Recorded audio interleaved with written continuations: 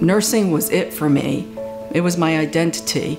I did everything. If I could help them get a job or an apartment, my husband says that I am a frustrated social worker. January 7th, 1984, I actually had been going to a Bible study on the book of John, and it opened my heart to the Word of God being the answer, the truth. It was the best day of my life.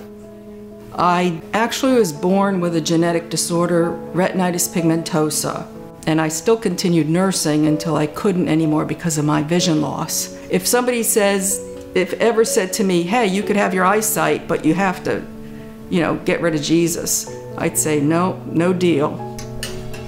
Wherever I go, I try to hand this out to people. So it's 21 chapters of the gospel. I get around with my cane to cross the street, to go in the park. Going into a park to talk with people is a pleasure, first of all, but knowing that eternal life is real and people don't know that they're in danger, people have been saved in the park. I've had more of a reaction from the staff in the park that was not too nice, like they would interrupt me.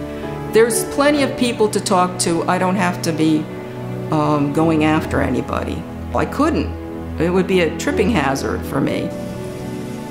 I was sitting on a bench with a man that I was conversing with.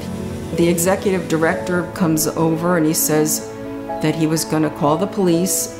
And that's the start of the 2-year ban, even from the library, which that was a little bit of a surprise to me, that they would ban me from both the park and the library on passing out one of the 66 books of the Bible that you have in your library that people can check out.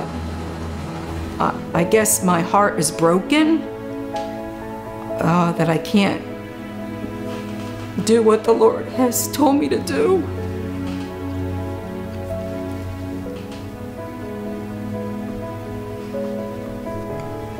So if you want to say that I think about daily the lost souls.